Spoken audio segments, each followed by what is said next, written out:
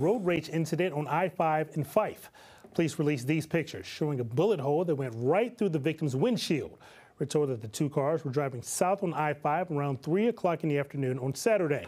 Right now, it's unclear what exactly happened before this incident, but both of those drivers exited on 54th. When stopped, one person got out and started shooting at the other car. Fife police say that the driver and one of his passengers were shot. According to FPD, they are expected to survive.